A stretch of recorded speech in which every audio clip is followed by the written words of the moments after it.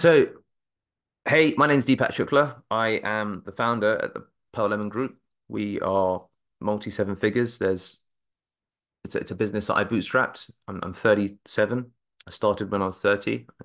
Returned home after backpacking without a penny to my name and built this and several businesses out alongside it. And during that time, I have got married, relocated to Italy, live in countryside Italy now with my wife, who's Italian, born and raised, and I have got back into ultra marathon running and recently completed a 100-mile run in my spare time outside of work, alongside just living life in general. So, I want to talk to you today about some of the insights that I picked up from my journey over the last several years and to hopefully give you and offer some insight into how you can, in your own journeys, accelerate your professional and personal success. In that time, we've built out businesses that I had no previous knowledge of. I'd never done SEO before 30. I'd never done all of the businesses that we're in. Everything has come to me and has been new. And I definitely think that there's a framework for personal and professional development that at least has worked for me to some degree. And I just want to offer you some of my insights as you are on your own journeys to success and professional development. And that's really what I want to talk to you about today. So that's the ultimate goal of today. And yeah, I really want you to be able to walk away with the not only the motivation, but also a bit of a practical framework. So I want to kind of delve into both areas. So I think that one of the key things when it comes to development is that my 100-mile run was a good example of it, that when it comes to big, new, audacious goals, most of us, most of the time, when it comes to intensity, if you want to achieve an outsized return, have the ability to focus on one new thing at a time. Now, when I say one new thing, I'm talking about the hard things, the things that you find hard, because the things that you find hard inherently will require willpower, and they'll require willpower on a continual basis. And willpower, of course, is something that depletes on a daily basis. And a good example of where I've succeeded is the training for this ultra. A good example of something I tried to do in parallel, where I got a diluted result, was learning Italian, as an example. I'm not in 8 months a fluent Italian speaker. Had I chosen that as my goal, maybe the outcome could have been different. I did choose to do both, but one ultimately suffered at the expense of the other. So that's a truism for pretty much everyone. Really, we've got the ability to focus on one big thing to then achieve, and as I said, an outsized income.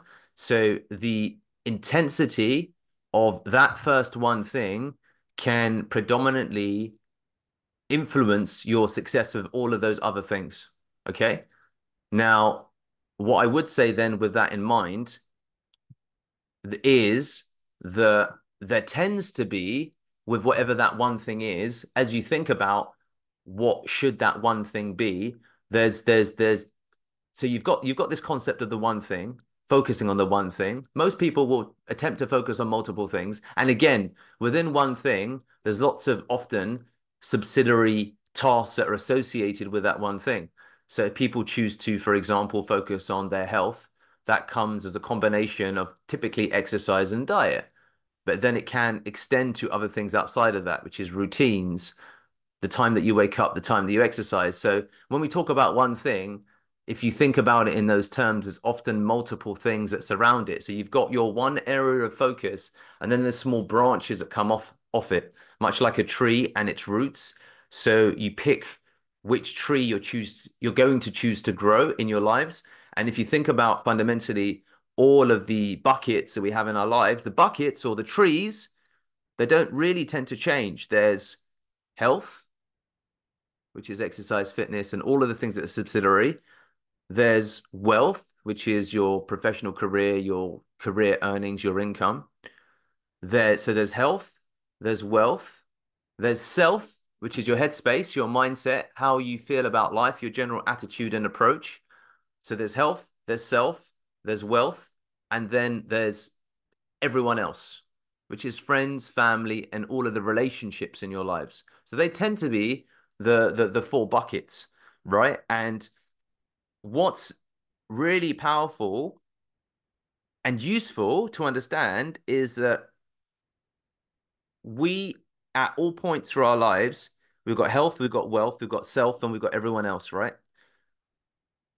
We all work on these areas to different degrees. Most people in their lives work on these. You will work on these areas because everyone works on these areas reactively. Because if you have a blow up in your personal life, which is everyone else, typically there's some form of adjustment. Either you adjust or the person adjusts to you. That's typically what tends to happen. Okay.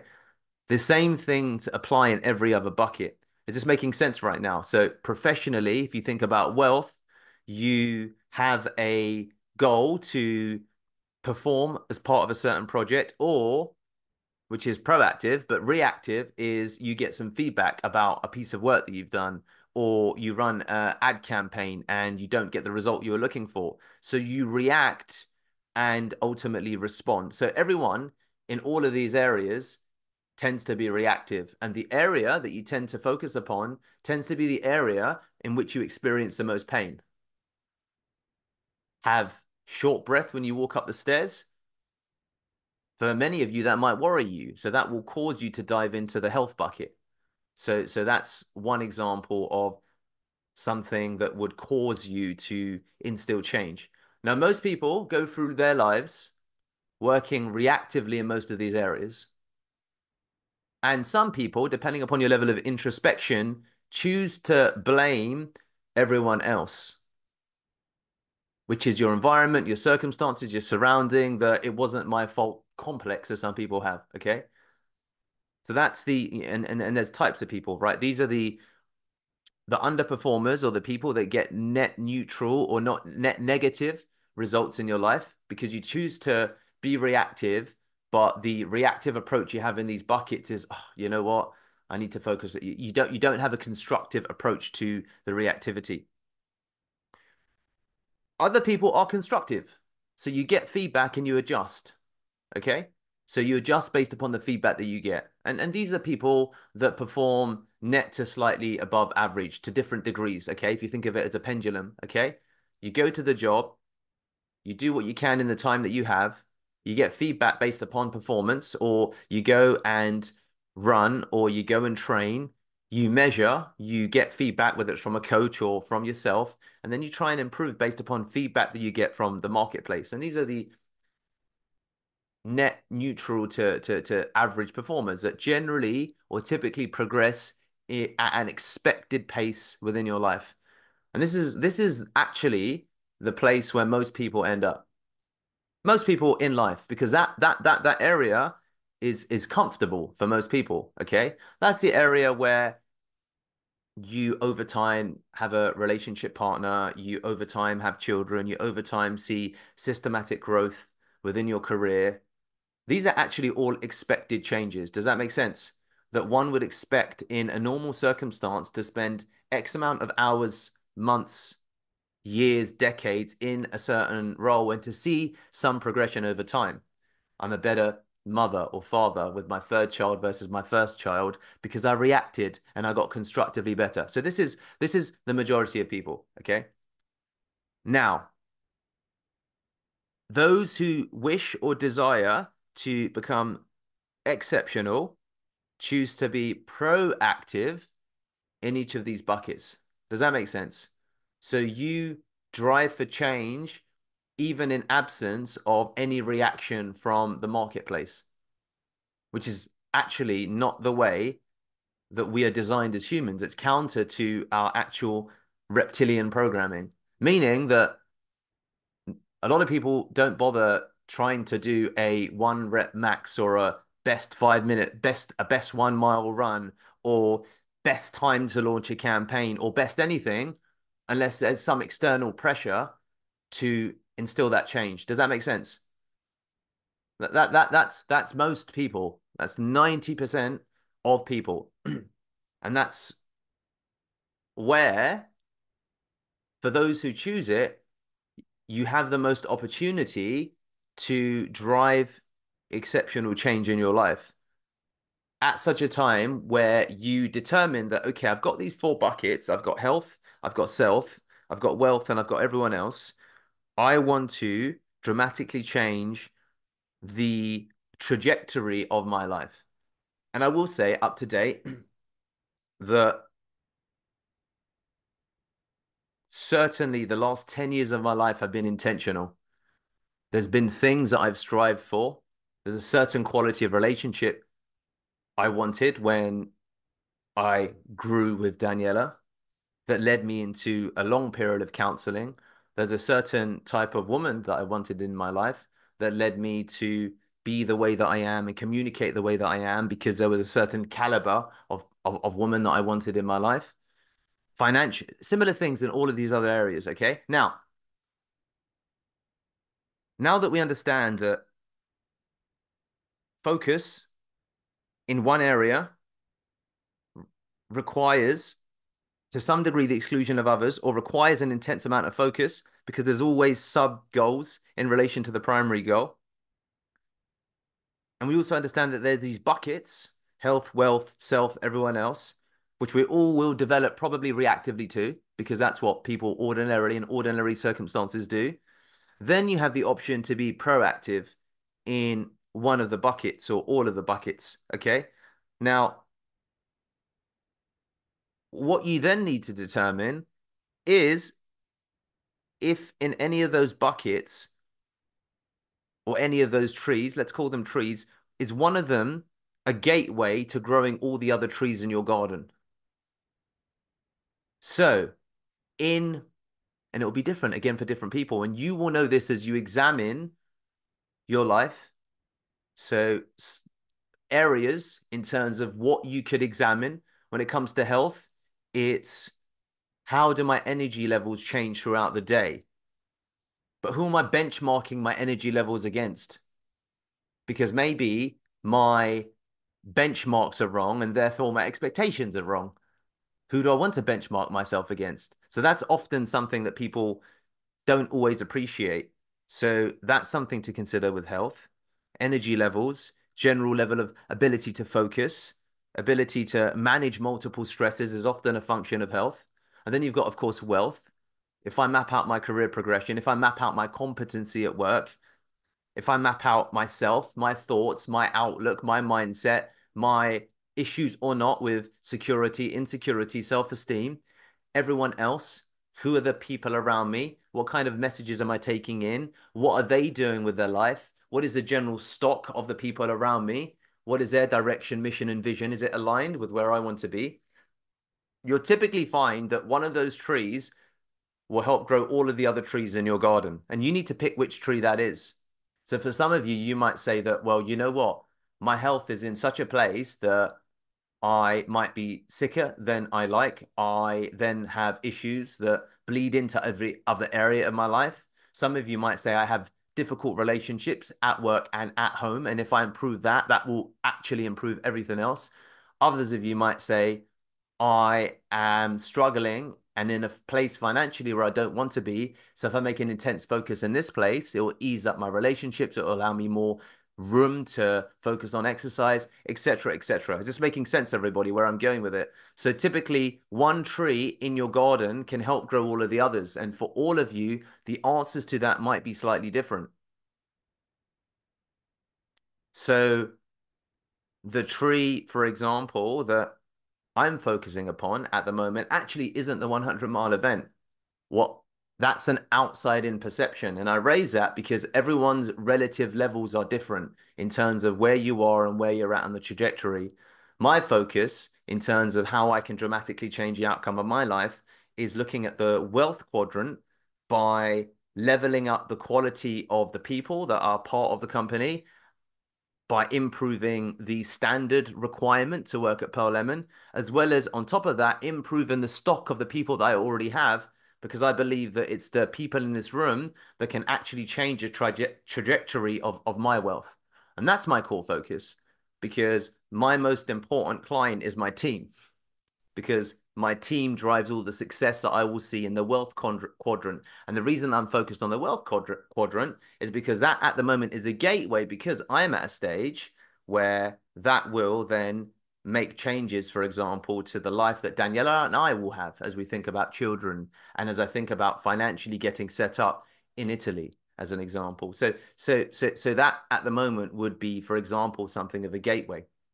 So understand that true change requires intense focus. Understand that there are these trees in each of your gardens. Perform a mental autopsy of all of the trees that exist in your garden and identify the one tree that can grow all others.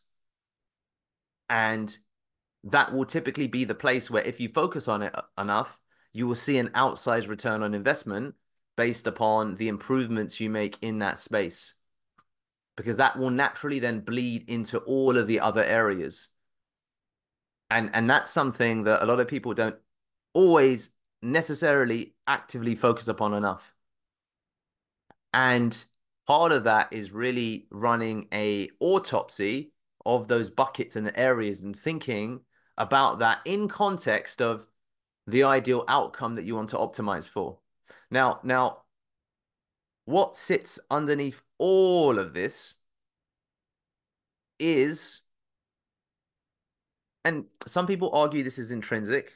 I do think with the right motivators, it can become instilled in anyone, irrespective of whether it's intrinsic, is whether you determine to commit yourself to a lifetime of continuous self-improvement. And that is not for everyone, but if you can build that into the core of the way that you approach anything that you do, you will typically see over time that even if you're in the middle bucket, where you're reactive, but to some degree you become proactive, because everything's a relative scale. Everything's a relative scale. Everyone in different areas of their lives exists in each of those areas where you're reactive net negative, you're reactive constructive, or you're proactive positive. Does that make sense? It's not the case that you're 100% in one bucket or in one ultimately area, and therefore that tree will grow. Different things will take precedent at different points of your life. And some of that will be dictated by your relationships, your circumstances. So everything else, another part of it, of course, is also your environment, your literal environment, who you're around, the posters that you have up on the wall, the ultimately information that you intake and the people that you get exposure to and the places that you go to and what that does to your psychology and mindset. So I think that figuring out which area or which tree you choose to grow is a really, really important thing, because with enough intense focus, that can lead to a change in every other area of your life.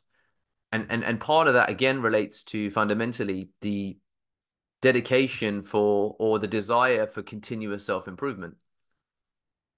Because then, and I don't think it's focused upon enough, because then if you want to, and again, it's, you know, the challenge is, and I think there's sometimes a bit of a misnomer. The challenge is that if you wish to lead an extraordinary life, that also means committing to a continuous lifetime of some discomfort.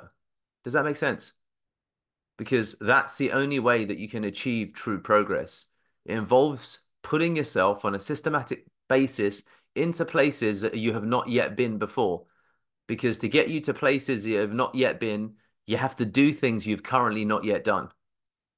It's true. If you have a desire to live on your own terms, in your own means, and again, this is very relative, right? To live an extraordinary life. Extraordinary is relative, but typically speaking, the word extraordinary implies that you want to live in a way that typically around you no one else is living, else it would be ordinary. Does that make sense? So that's something that you need to personally determine. If it is something that you desire to, and to some degree, in reaching for it, it would typically, to some degree, tend to improve every other aspect of your ordinary life. And that's something that you need to decide. And if you do make that decision, then it's ultimately a case of determining how is it you wish to live. So that's when thinking about those areas, thinking about the point of focus, thinking about what it is that you're trying to optimize for, because there needs to be a big why attached to discomfort. Because if I'm going to be uncomfortable, it's got to be fucking worth it, frankly. So what is it that I'm trying to optimize for? And most people and this is the key. What am I trying to optimize for? And over what timeline am I prepared to wait for that return on investment? Does that make sense? Because quick wins are typically ephemeral, meaning that they don't last long, and long wins or lifetime wins typically take longer to acquire. But long wins last longer in your life and echo out to the lives of others in such a more significant way. So that's a determination that you need to make, okay? And that's where you need to be able to offset the cost up front for the projected return. And you need to accept that the path to doing that is far from linear because it's not a 100% in, 100% out return on investment with personal growth. It's typically a 200% investment for 99% of the time, a 1% return on investment until you find the way to get the outsized return. And that's the part where most people choose to falter or choose to flail. I've, if I look at my journey with ultra running, with running, thinking about from when I started at 15, my first 5 kilometer runs around the park to today running 160 kilometers, what's disguised outside of what you're hearing is probably a decade of not choosing to be focused upon it because I actually got the same result for over a decade because I didn't choose to be intentional about the result I was optimizing for. So that is something that can often disguise success. What typically tends to happen, and this is the part that makes it uncomfortable, what typically tends to happen, and it's okay to do that, but it's just about understanding the long-term result you're trying to optimize for, is that what tends to happen is that we reach a place of competency and then we choose to stop working in that space. And then without really realizing, time tends to pass and we look and see that we've not progressed. It's like, oh, you know what? In the last weeks, months, years, I've not really made the progress that I sought. Why is that? Probably because I haven't put the work in. So I think that you'll discover that you're competent in areas of your life, but you'll discover that competence or perceived competence is a function of how you choose to benchmark what you think competency is. Because we're only competent because we tend to look at what's around us and what's accepted by the people that are around us to feel that that's normal. Does that make sense? So typically in that circumstance, what needs to change is the ambitions, aspirations, or the stock of the people that are around us.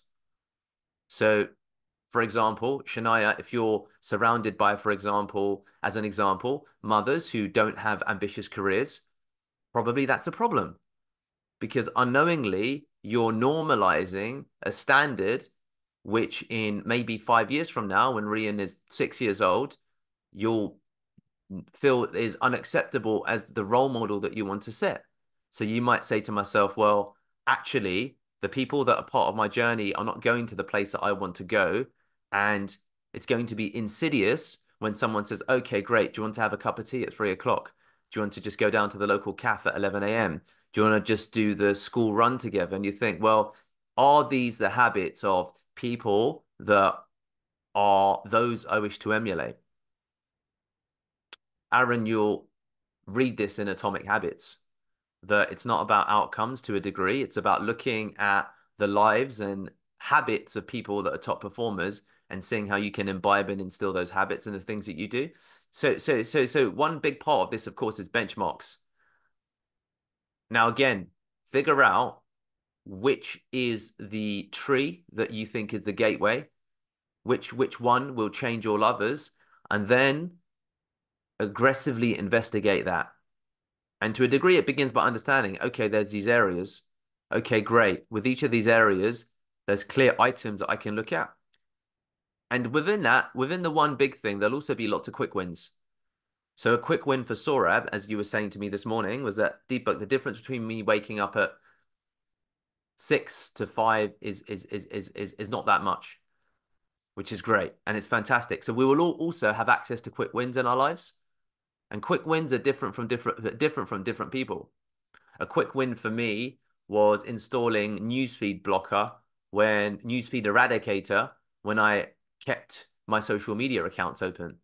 So for the last 3, 4 years, I've maintained social accounts because I wish to publish on them, but I eradicated my newsfeed because I wasn't bothered about the lives of other people, and that was a distraction from my goal with social media. Okay, so there'll be tactics that surround each of the areas in which you choose to focus. So there's two buckets, there's two parts to the focus. So audit every area of your life and identify all of the quick wins.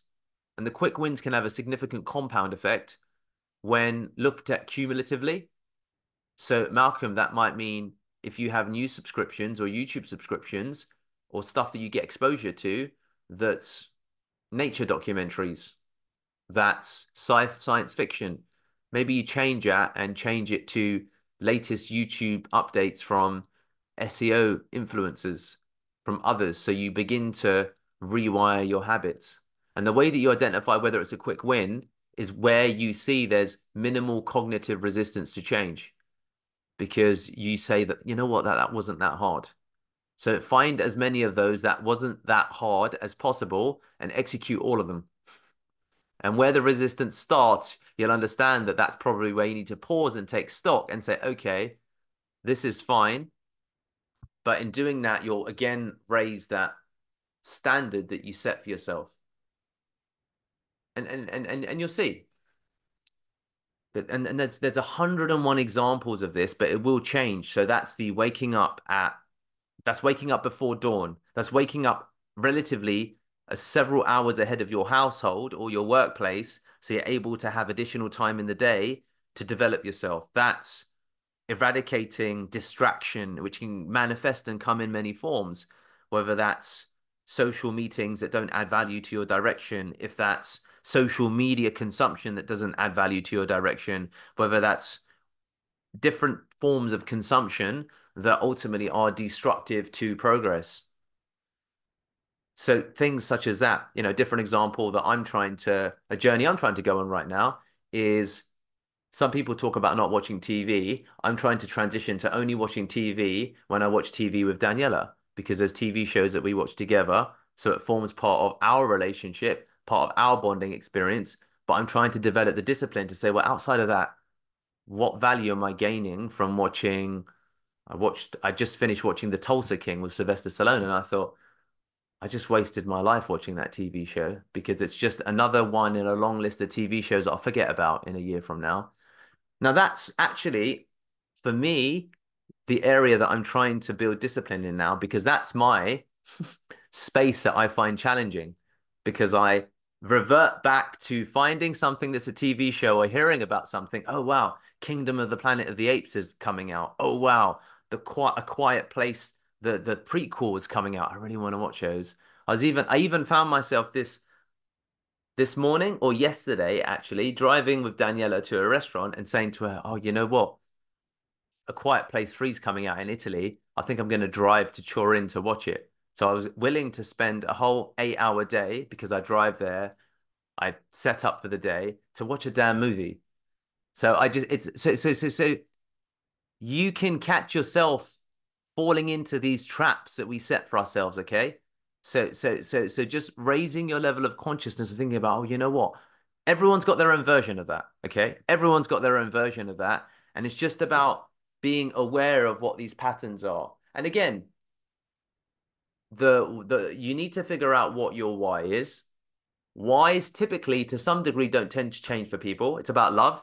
It's about people that you care about, which begins with, of course, I love myself. So I want better for myself. I want better in my life. I want better options. I want better relationships. And then it's also about typically the people that you love. I want better outcomes for the people that are around me. I want to afford them better opportunities. Those tend to really not change for a lot of people. And money is often just a function of that, if that makes sense. It's not about the money at all. It's about the access to options or the lack or ease of stress that it creates in your life. As an example, okay, money's and that's where sometimes people get into short-term thinking. That comes actually not through short-term optimizations where you look at, for example, how do I justify or build out the next, for example, salary increase or otherwise. It's actually a function of how can I build excellence into the work that I do, because then irrespective of what my employer or anyone else thinks about me, my success and my contribution will be undeniable. And there's a deferred benefit you need to invest there because it's not that the proof is there, but it's an act of faith that we commit to say, well, if I can take any, for you, Malcolm, it would be any client that we have and achieve a graph that looks like this systematically for every single client, and I share a screenshot like that, I could probably double my income. And irrespective of whether Deepak rewarded me as such, that would be a skill that would allow me to go and double my income anywhere in the marketplace. Does that make sense? So people often typically optimize for the wrong goal sometimes because we get into and we're trained to be the short-term thinkers. So my short-term need is that I really want to go to Turin because A Quiet Place 1 and 2 is fucking good and I want to watch it and it'll be cool and I'll enjoy it and I get popcorn and I have a day out and I'll drive into Turin and I'll the deferred benefit is if the deferred benefit, and this is the part that's difficult, is if I can resist that and if I can actually get to a place where I only watch TV with Daniela because I will never stop doing that because it's a part of our relationship and I enjoy it. I will win back 8 hours a week, probably, because I find myself, I'll have days where I'll binge. That is such a huge benefit because of all of the other things it will give me access to. So that's, for example, so it seems seemingly inane, but that's actually the gateway for me right now because it's a big gateway because I fluctuate. I'll go for days where I'll not watch much, but then there'll be days where I'll go through a whole YouTube my and figuring out these things in our lives, I think is so important. And you'll discover, and this is where the whole ordinary, extraordinary thing, most of the people around you probably wouldn't never even attempt such a thing or never even be conscious to such a thing as being something that could change. So then, it and the gateway for me then is that okay, great. It gives me 8 more hours a week to learn how to get to take Pearl Lemon to $10 million a year. Because then I can, my one of, for example, one of my work goals is to say, guys, I can triple everyone's income and it's no sweat off my back because we make so much profit that it doesn't matter anymore. And ironically, the way that I do that is develop the team that I have. Because if I develop the team that I have, then you start to achieve outsized results at work. If you achieve outsized results at work, you win, I win, we all win. Do you see where I'm going with this? And the biggest journey that I need to figure out is how do I do that? There's ideas because we all have ideas from the books that we read, from the people that we speak to. But of course, we all need, and often creating more time in your week is we need the time to test because the path to achieve these things is rarely linear, which is why then Evan and Aaron, I revert back to fitness at the stage you're in should be a nominal part of your cognitive contribution because the path to achieving the body that we want, in your instances, for example, is so linear. There's a proven straightforward process. For other people, it might not be linear because I say it's been a path filled with complications. Again, there's different gateways for different people, right? And everyone's got to figure out what their gateway is. But I think that that's an example of how something seemingly so inane can have such a huge impact on my life, but the challenge of doing it is difficult because we all have those moments where we figure out, well, what are my relative vices? We all have vices. What happens, of course, is the journey of substitution. And the journey of substitution is good. That's a going from heroin to coke to marijuana to cigarettes to vapes to not smoking at all, right? And that's still a useful journey, okay? And everyone's got their proximate equivalent in their lives. But just committing to the journey, and that's where we go back and revert back to, you need to determine whether you want to have a dedication to a lifelong journey of continuous self-improvement. Because then there's no all of the environmental constraints come to zero because you control and determine your destiny.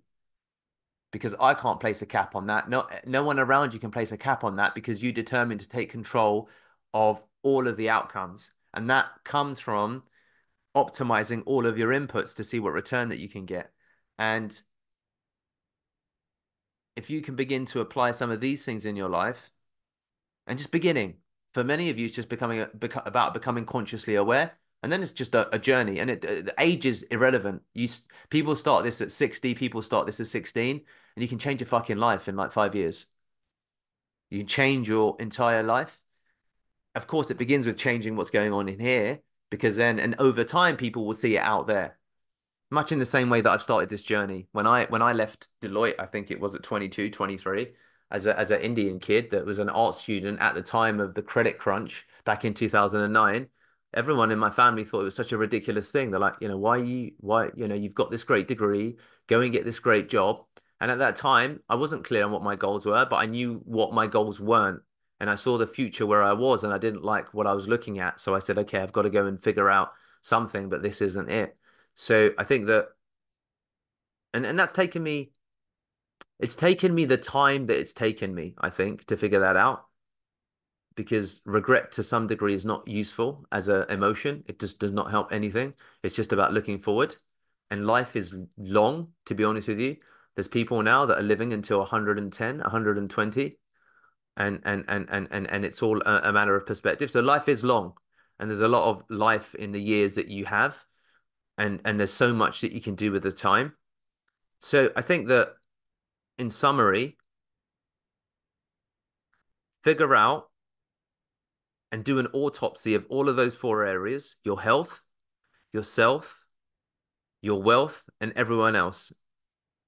Look at those four areas, write them down.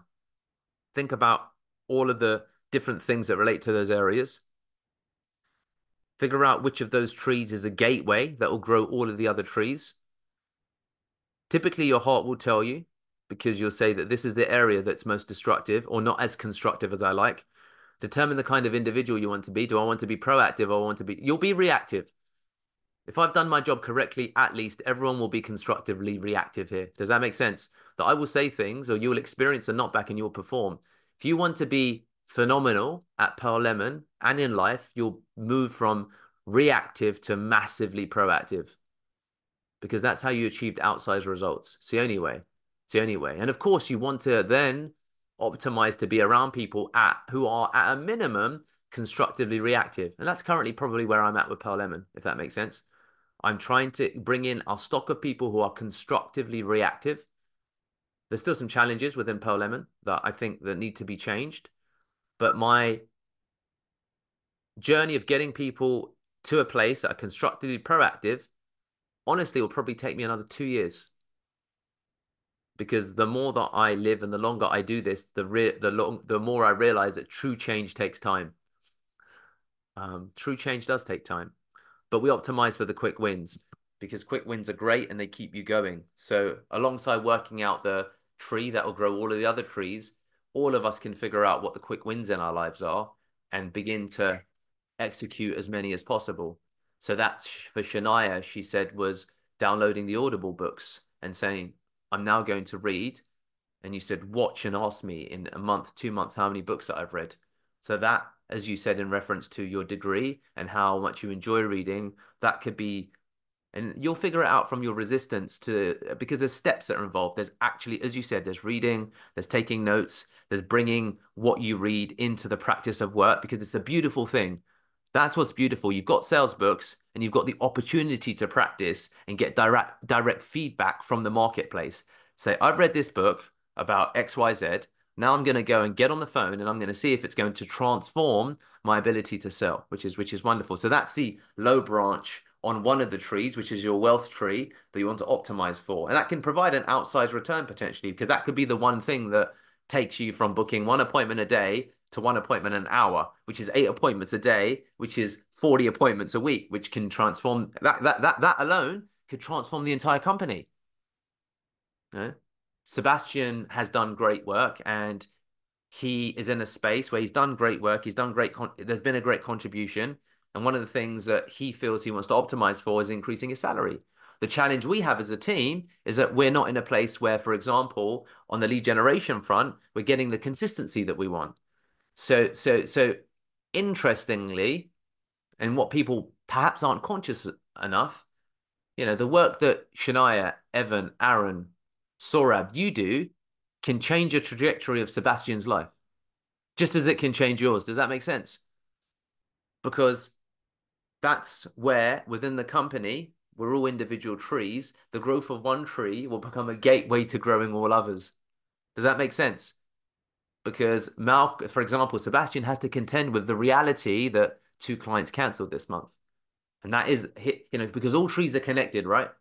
And it's like, I can't, they cannot be viewed in isolation. So that's where I also want to expand your consciousness to understand that by improving yourself, you'll improve not only the people in your personal lives, but you'll affect the lives of people that you work professionally in ways probably you hadn't even considered.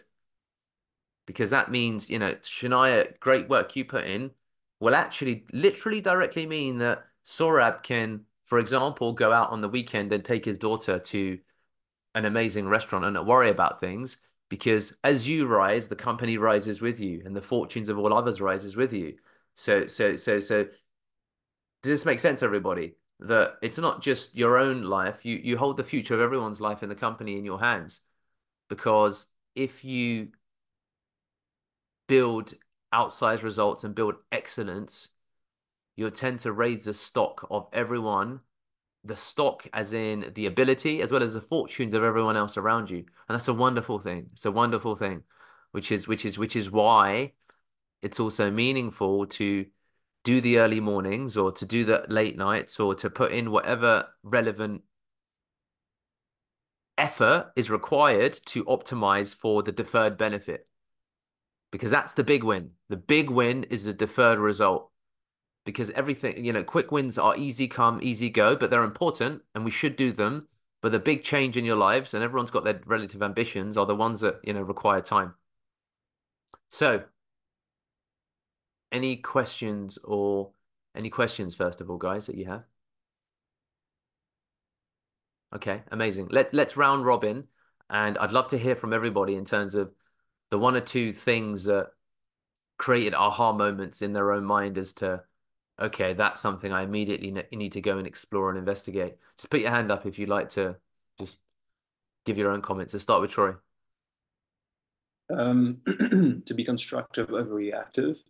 And most people are backed by external rather than internal. And that should be the other way around, to be backed internally to, get the best externally, if that makes sense. Yeah, yeah, absolutely. I think that moving from external to internal is so huge because otherwise you dictate your progress based upon the feedback of others. And that's just like a crazy way to live life.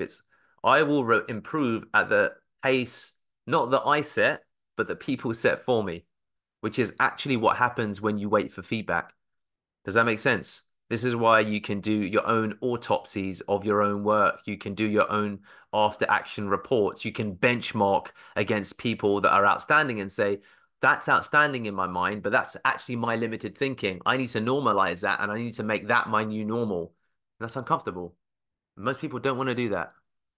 Great. Amazing. Thank you. Who's next? Malcolm, let's go. self, health, wealth, and how those branches play together, and how improving in one can help you improve in the others. That's one, as well as the quick wins, like the waking up just an hour earlier can help. So that to me was a really highlight. Okay, amazing. Absolutely. Health, self, wealth, and everyone else. And then Bing, we all have those buckets in our lives. Those buckets don't change. And which is a tree that will grow all others. And you probably have already got an idea in your own mind of, wow, if I improve this, it'll probably improve everything else, which is amazing. And yeah, waking up earlier changed my life. I did it, started during COVID.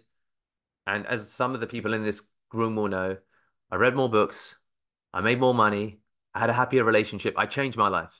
And people were like, "What did you do?" I said, "I started waking up early." They're like, "That seems, is that it?" I said, "You don't understand how much that changes because it changes everything." So amazing. Thank you, Malcolm. Let's go Shania, and then I'll go Manuel. It's similar to what Malcolm was saying, actually. I think I've said to you before that as a mum and as a working mum, it's very easy to say, I just don't have the time. Yeah. But like you said about eradicating distractions, if I, rather than wait until he wakes up to wake up, if I set a goal to be waking up 2 hours before he's due to wake up, in that 2 hours, I would have so much more time to not only do self-improvement, but work on the things internally that I want to work on. But yeah, I think that for me, eradicating distractions, definitely. Amazing. And that could be the quick or the big win because of course challenge is relative. But as you said, 2 additional hours a day. I'm now going to not wake up when Rian wakes up. If his feeding time is 8 a.m. typically, and he's awake between 7:45, 8:15, or whatever, I'm going to make sure that I'm up at 6 a.m. every day because that will give me, without question, at least 90 minutes, even if he wakes up early. That will change your life. That will change your life.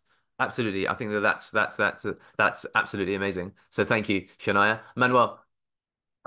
Yeah, I think just even being aware. So once you've heard of this concept about being proactive and not reactionary and letting what other people think dictate how you pursue your goals, I think even if you're not in a space where you're going to start, making plans yet, just to be aware of it is a big win because you can then even stop the process of allowing people to dictate what you do before you start being proactive. So even just that part of making sure you're the one that makes your own decisions, it can have a huge impact.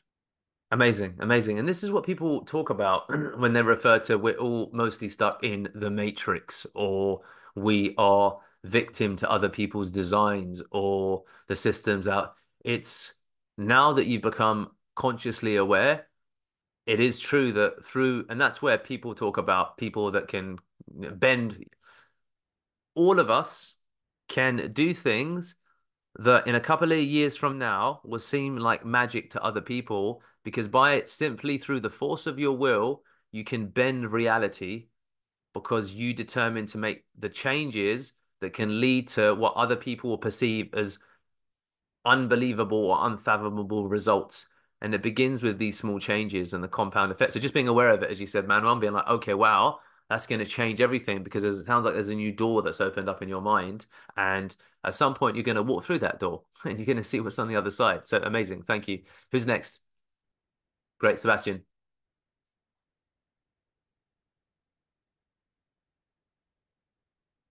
Well, we can't hear you, Sebastian, bud. Sorry, for some reason the audio is playing up. So I'll come back to you. No problem. Who's next? Evan. I think the main takeaway with personally I've got history in as well is setting multiple goals can take away overall progression from each other.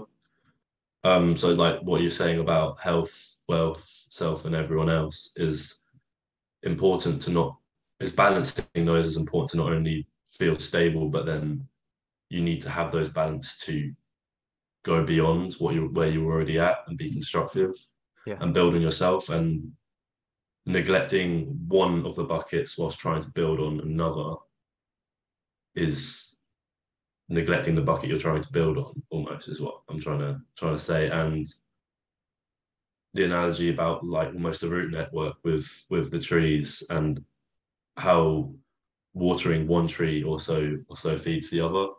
watering being putting in the work is what I'm taking away from it. And but still don't neglect, because just watering one won't infinitely grow the others as Yeah. well. That's only to an extent. And even at Pearl Lemon, the main takeaway is there's a similar route network to what you were initially explaining, where one bucket is also intertwined with another, like health, wealth, self. Yeah, amazing. I think thank you for that, Evan. I think that as you said, choosing an area to be, I mean, even making the move, and this is what typically tends to happen, and this is it's great what you said. Most people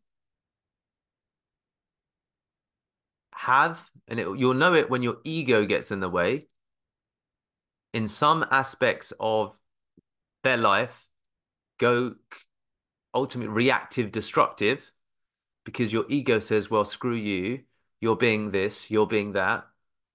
When if we can say no to the ego and say, what can I learn from this? What can I do better, irrespective of any limitation or shortcoming or unfair response that I've got? Already that will be an amazing thing. So as you have these four trees, if you can move to being heavily proactive in one space and then reactive, constructive in all the other spaces, already you'll be well ahead of most people. And you'll see it manifest, by the way, at work. You'll see it manifest in your life. It's very, very much easier when your ego arises to be negative in feedback instead of thinking of, well, don't shoot the message, don't shoot the messenger. What's the learning from this message, irrespective of way the medicine has been served? Does that make sense, guys? You'll see that happen. It's like, well, you know what? Deepak could have given you that feedback in a much nicer way. And to be frank, he was absolute arsehole in the way that he said it. But is there a reason that he said what he said? Is there some truth that I can learn, irrespective of how I'm treated, that can better me from this? And that's something that if you can all begin to build in, you'll just become better, because then that's how you can rely upon passive feedback to better yourself whilst you choose to go and focus in one space. So you can say, I'm going to be constructive, proactive with, let's say, for example, work as an example. So I'm going to spend my evenings and weekends for an intense month while my motivation is highest, reading all of the sales books and reading all of these other areas. And there'll be some consequences in other areas of my life while I go through this metamorphosis, you know, the butterfly, the caterpillar to the butterfly. And as a consequence, Evan or Shania, your boyfriend, your mom, your dad might say, you're not doing the damn dishes anymore. I'm getting super bloody annoyed. Where historically you've maybe done the dishes because your focus is distracted. And the ego in you will say, well, I'm trying to grow our future, and this is why I'm doing what I'm doing, which is one way to react. Whereas another way to react is, how can I do both? Because I want to be the kind of person who can do the dishes as well as read the books, because then I'm just going to become superhuman. Do you see the difference there, and how in practice most people will defer to the, well, Deepak, you're asking me to do all of this stuff, and it's unreasonable. You win if you're able to do both. Not me. You win because you want to be the guy to say, you know what, I can do both. I can wash your dishes, I can read the fucking books, and I can prove to you I can run this fucking house and do everything I want to do. I always want to be that guy. My ego will oftentimes prevent me from being that guy because I'm like, oh, fuck you, you're being an arsehole, this, that. Yeah, does this make sense, guys, what I'm saying? But actually, we all want to be that guy or that girl to say, how do you do it? You know, Shania, your house is spick and span. You are in fabulous shape. You seem healthier than ever. You have got a triple promotion at work. You seem to be fulfilled with your, and of course, the journey to getting there isn't easy, because the first time around, you might say, you know what, screw you. You should wash the effing dishes. I'm focused upon this. That's the knee-jerk response. And I get into that space still because we don't stop being in any of these spaces, but it's about the improvement over time. But then as a consequence afterwards, you can think, you know what? I can probably do those dishes while I'm listening to this podcast. And let me at least try it before I knock it. Oh, you know what? I can do the dishes while I'm listening to the podcast. Great. I improved the quality of my relationship and I'm still improving myself. Now I'm winning. Does this make sense, guys? So, with what you're saying, Evan, absolutely. Focus in one space will cause other areas to not be watered as much.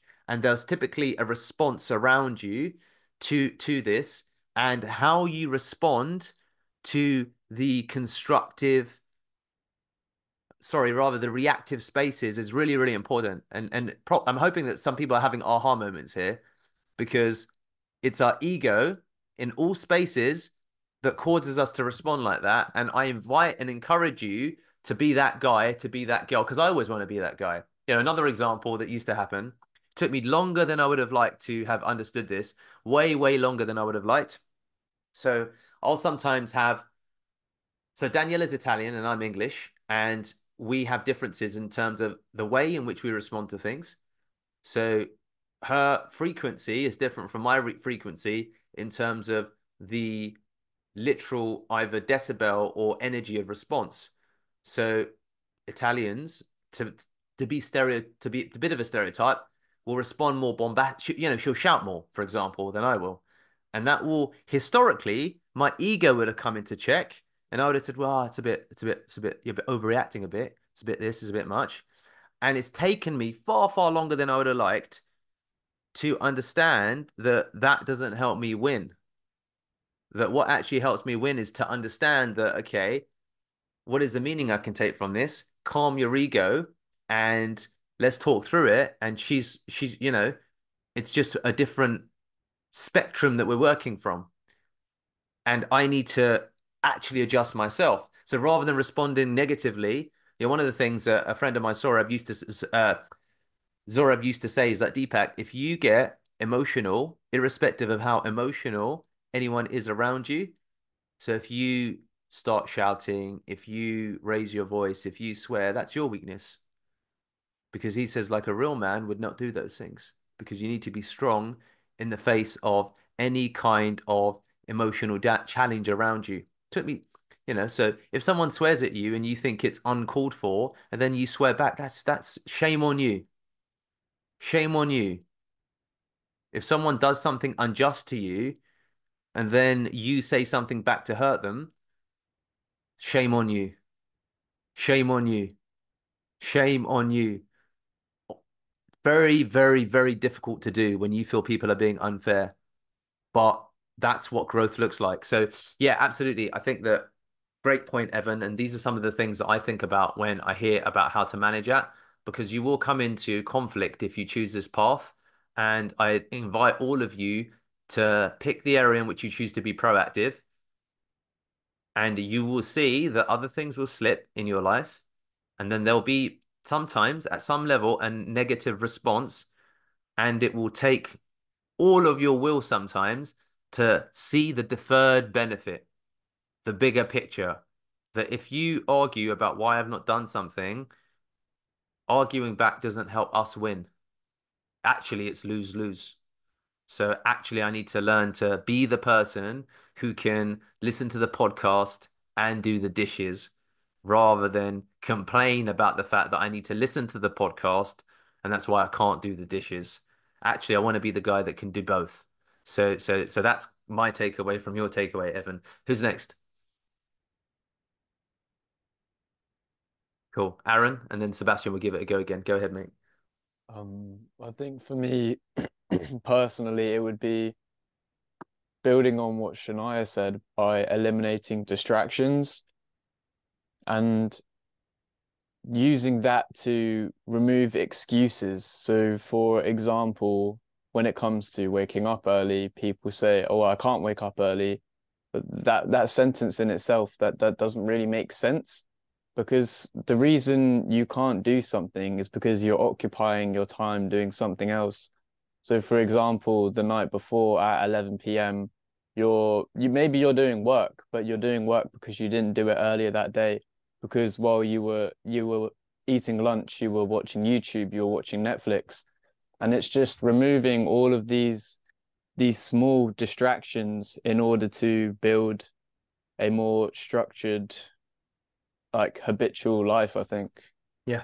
Amazing. Amazing. Amazing. The removal of distraction is so huge and it's very difficult, but it's so meaningful. And as you said, as soon as you insert the word can't into your vocabulary, there's a reason why some of these cliches exist. is like as soon as you say you can't, well then you can't because actually you can, and there's always a way, and you just need to have a fucking expansion mindset and say, well, I can do it all. Begin with that place, and even saying that is uncomfortable. So I can do it all.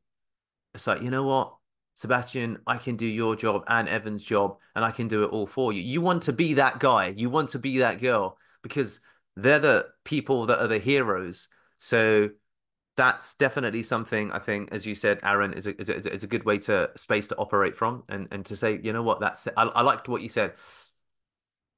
That sentence in itself doesn't really make sense. And we will all catch ourselves saying sentences that don't really make sense. And just being aware of that is powerful. So that's when you send a silly retort back. That's when you say, oh, well, what about this? Or what about that?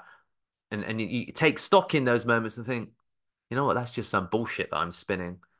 And the bullshit that you spin is often an echo chamber of what mediocre people that live mediocre lives say. Does that make sense? So where's that from? It's like, oh, I can't do the dishes. And it's like, well, that's from my mum looking at me and saying you work too hard, and me at some point tending to agree with it. That's where that's fucking from. Does that make sense?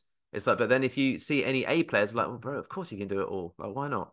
You know, tell me why. Tell me why I can't. There's that famous basketball player that talks about that. I think maybe LeBron James in one of his conferences. They say, oh, you know, can you, you know, people told me, you know, you can't do it. And I said, but why?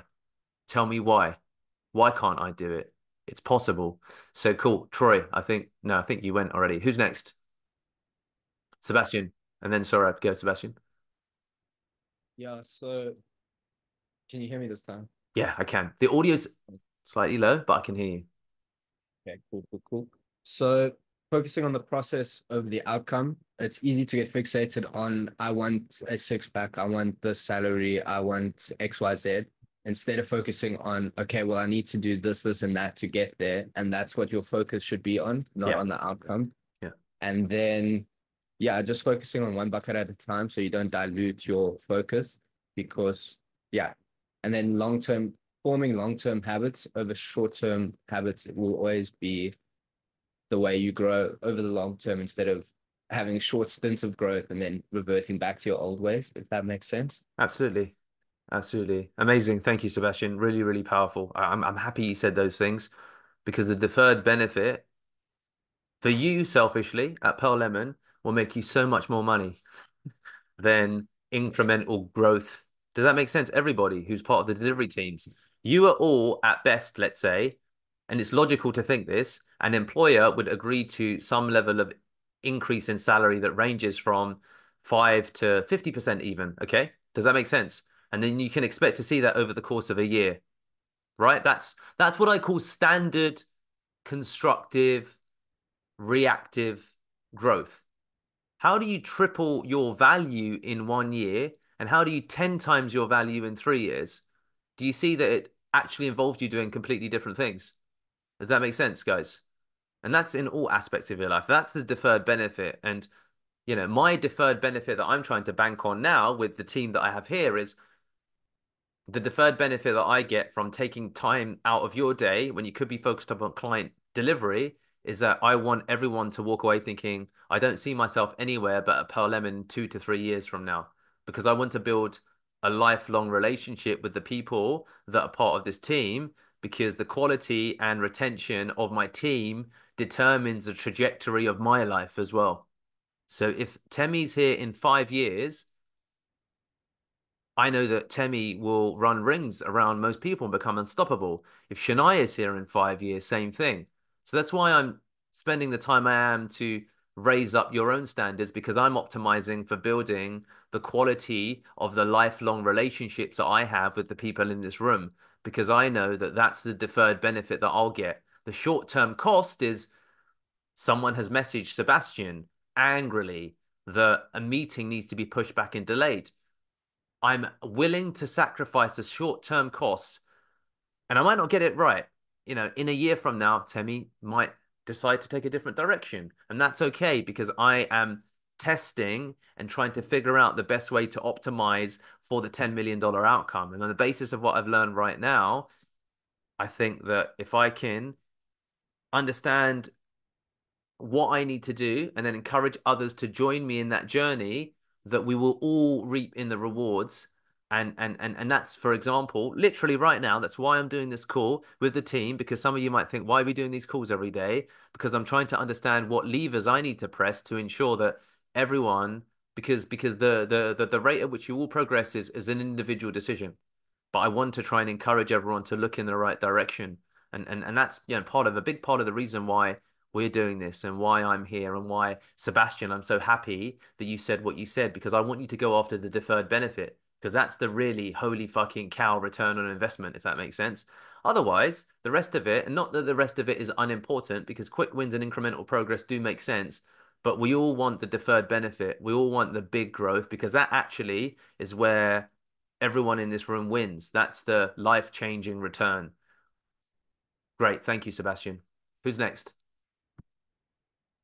Saurabh.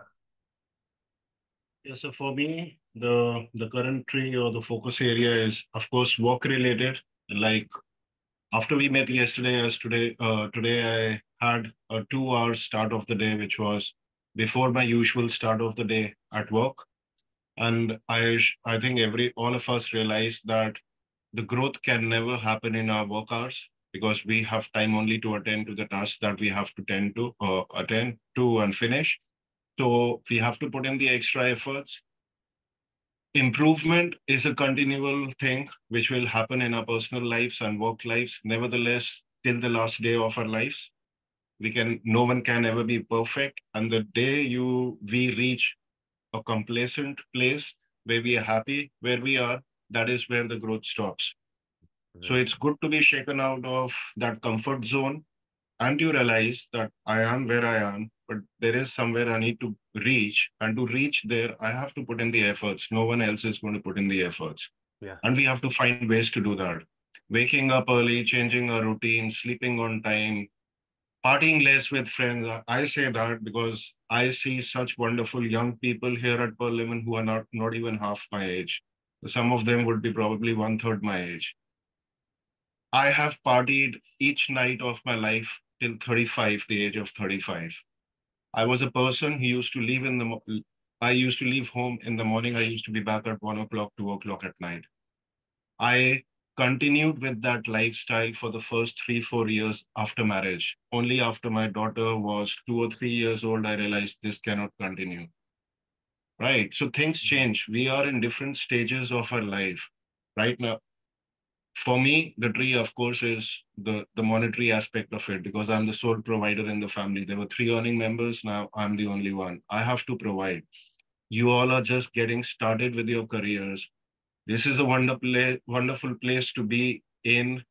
It is a wonderful team. Deepak, of course, is a wonderful mentor.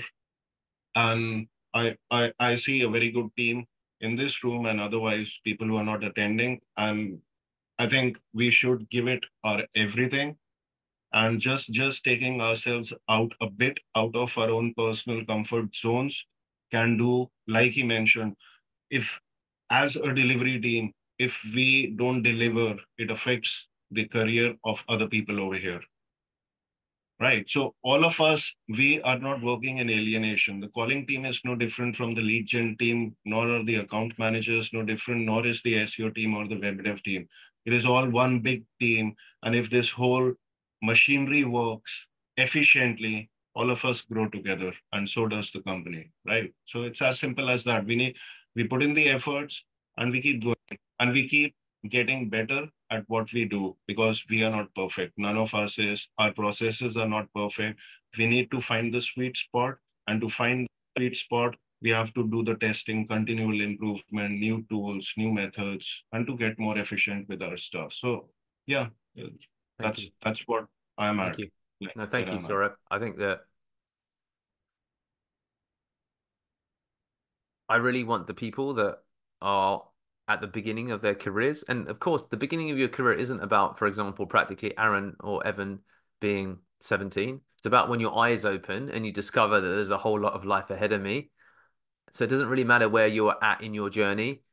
But to Saurabh's point, there are a lot of people in this room that have a long life ahead of you. And I feel fortunate to be able to hear from Saurabh and for you to learn from my own lessons, because a lot of these lessons have taken me longer than I would have liked to have understood. And, one of them, for example, the practical one being that the happiness and the culture and the determination to achieve victory of the people that I have at the company determines the actual altitude of my life. It determines the life I can have with my children. It determines the happiness I can bring to Daniela.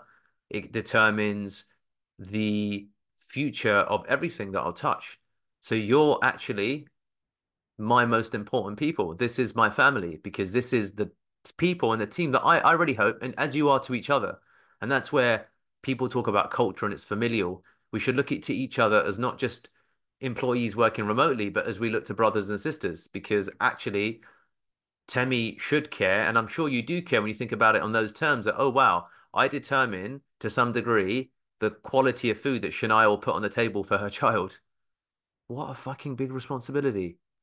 Wow. And I'm bitching about waking up at 5 a.m. Does this make sense, guys, where I'm going with this? It's like we all have that. So I want you to like, that humbles me when I think about like the power that we all have. Most people just walk around life not even realizing that, not realizing that actually waking up at 5 a.m. is not about me, it's about everyone that I love. Everyone that I love. Because the gains that I'll make can ripple, have a huge ripple effect on everyone around me. So yeah, look to each other as you look to brothers and sisters, because it is the case. And in fact, you can have more influence over the quality of life that Shania can have than probably your own siblings, Temi, because you're in direct control of some of the outcomes that Shania can have in her life, that Aaron can have in his, by making those changes. And that's for me, that's for me why, without question, I want to spend the time with you. Without question, why nothing else is as big as people understanding these lessons. None of our clients are. Not Deep Reach, not Focus 360, not Dar Global. None of them is. None of that actual money matters. As no matter the size of the ticket, the team in this room are the gold that I'm trying to invest in and trying to nurture and trying to grow. And you all are interlinked together and dependent and reliant upon each other. So hold yourself to a higher standard. Be the best version of yourself. Be in your top 1%, because then you can change the trajectory of everyone's lives around you. And I think that to Saurabh's point, that the deep work, the deferred benefit will most typically come from the hours at when we are not at work. So my biggest goal inside of work, actually right now, is to drive you all to be the most motivated, badass motherfuckers out there, because then I know to a decent degree the rest will take care of itself. Does that make sense? It took me way too long to learn that. It took me 6 years of being a bit of an arsehole at work to learn that I was making completely the wrong investment, and that none of my clients matter as much as my team. And that part of that needs me to transform my own ego when I see, for example, mistakes that I think should have not happened, or issues this, because I think, Deepak, that's your ego. Because think of, you control the financial future, but actually Troy controls your financial future as well. So Troy's development is way, way more important over the long term than me being upset about a particular thing that Troy does in any given moment. So that's, also one of the journeys that I'm trying to figure out, because this team matters. And if I do it, if I do it correctly and I get more Temis and Sebastians and Evans and Aarons, then everyone will benefit and everyone will flourish. And if, Evan determines in his own life that he wants to be the best version of himself and that he wants to become unstoppable, he will change fucking everything in his own life and actually the lives of everyone else around him, because he will set a new bar at Pearl Lemon. He'll set a new standard. He will do things that in time, and that's what I want you to have happen. I want you all to, at one point in your journey over the next couple of years, do things that when you tell them to others, they will appear like fucking magic. So yeah, I cold call. I book 8 appointments a day. You're like, what do you mean you book 8 appointments a day? Like, really? So I cold call, bro. Nah, I think you're lying. How do you do that? I'll do it in 4 hours as well. Whoa, fucking hell. My whole life changed. And you know what? Aaron, I showed Aaron everything I know, and then Aaron showed me everything he knew. And then as a consequence, that meant that Shania, who was also doing fantastically well, you were all able to triple your income. Do you see how it's all gateways, all gateways, all gateways, all gateways? And it all comes from determining that you want excellence in the things that you do. And that's where, if you can dedicate your lifetime to a little bit of discomfort each day, you'll fucking win. You just win. A little bit of discomfort each day in good measure will lead to an invincible version of myself. And I like that quote. And sometimes when I feel overwhelmed or I feel overwhelmed, underappreciated, burnt out, I really like this quote that just remember in 10 years from now, you will laugh at the problems you have today. It helps me a lot sometimes. And I'm like, oh, you know what? Because you will find the way. You will find the way. So in 10 years from now, you will laugh at the problems you will have today. It's always something that holds me. Okay, brilliant. Who wants to go next? Cool, Temi. Yeah, and I wasn't here for about like 30 minutes of it, but from what I did pick up in the beginning was basically focusing on, let's say, like one segment. So I'll use like health as an example. So I will say something like exercising is a little, I think, hard to do in terms of like the working hours, but like what Aaron said, you can't say like I can't, because you still can, of course, fit that in. It doesn't have to be something like, let's say, like 1 hour workouts, but obviously what you can do, because having that discipline kind of like carries over into, let's say, work and any other areas of your life, like building habits that do kind of have this like knock effect on other areas in your life. So yeah, I would say that's, yeah, what I took from that. Okay, amazing. And if health is the bucket that you think is the gateway to everything else, then amazing. Choose that to be the goal that you chose to focus upon. And I will applaud you for that. Yeah, go ahead, Temi. Yeah, no, just actually still adding on to that. Yeah, It's go. more, I would say specifically with like exercise, because you have to really push yourself. You have to wake up and still do things that you're not like, I know that video that showed of Cristiano Ronaldo saying like he doesn't always want to go to the gym or exercise. But I mean, like, if you're able to kind of push yourself mentally to exercise, even if it's like 10 minutes a day, it's still better than not exercising at all. And I think that kind of like mental discipline is something that you exercise, like, yeah, mentally exercise. I'll say that that does help, let's say, with work. And even if like, oh, I'm so tired, but I'd rather finish this today before my day ends than to push it over to tomorrow, that makes a big difference. And you continuously like build that as a habit, not just like physically but also mentally. Yeah, Yeah. yeah. Amazing. Look, I naturally am a big advocate of health habits and building them given what I do. And yeah, I think that um I'd love for you to figure that out. And to everyone, if there's things that you require in the day that will take you away from work but contribute to your professional growth and personal growth, like do it. Like I advocate it. I'm not gonna, I'm optimizing for amazing, happy employees who can team, partners, brothers and sisters who can deliver the ultimate return on investment. So I don't mind because I work. It's also part of the reason why people can use Trackabee if they want, but I don't care about it anymore because it's optimizing for the wrong metric. Honor-based system, trust-based system. I trust that you want what's best for you, and I trust that what you want that's best for you will also ultimately end up being what's best for the company. So if you guys need to do certain things that you think will be for the further development of your personal lives, then I trust you to go and do it in any of the time that you have this available to you. Okay? Because again, I'm optimizing. I want lifelong relationships with teams. I don't want to, that's the goal. That's that people tell me, oh, Deepak, and I used to believe that. I used to say to people, oh, in digital, lifetime expectancy of employees is like 1 year or 2 years because people bounce and this and that. And I'm like, that's other people's versions of what's normal. I don't give a shit about that. I want people to come here and to be like, I never want to fucking leave. I want that. And it's like, well, how do you do that? You want to help people transform in such a way that they touch everyone else's lives around you. And if I can, be part of your own professional and personal success, Temi, then amazing. So, if in case you were wondering, practically, if you want to go and do your first 2 kilometer run, 5 kilometer, whatever, you know what I mean? at 2 p.m. in the daytime, I'd be like, go fucking do it. If you're like, Deepak, I'm fucking dead. I can't work tomorrow. I'd be like, amazing. Good. That's progress. It's meant to hurt. Try again the next, like whatever. So, I give you guys permission on that front because I'm optimizing for the lifelong relationship that I hope that we will have. So thank you, Temi. I think that's a really, admirable goal, and I advocate it. Great. Is there anyone else who's not yet spoken? Or have we captured everyone? Okay. All right, amazing. Well, look, on that note, I think that let me just put my headphones in because I love that Cristiano Ronaldo video. I watch it at least 1 or 2 times a day, and I'm going to share it again for those of you. By the way, it's like 20 seconds, but I listen to it a couple of times a day right now, actually, because it's such a huge motivator for me. So I'll share it with you. Talent without work is nothing, and work without talent is nothing. I give you the map. You are willing to do that? Yeah.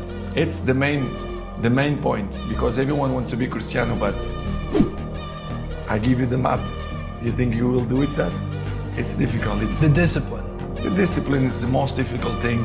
Small details, in the end of the day, will make the big difference. Talent without work is nothing, and work without talent is nothing. I give you the map. You are willing to do that? Yeah.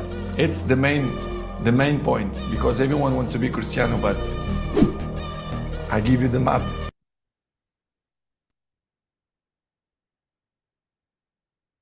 If you choose to go on this journey for yourselves, then one of the things that he also goes on to talk about is that it's not just a difficult work, it's a difficult life. The answers are all out there, people. Just grab hold of them, and you can absolutely live life on your own terms and have a motherfucking extraordinary life inside and outside of Pearl Lemon. Cool. Thank you, everybody.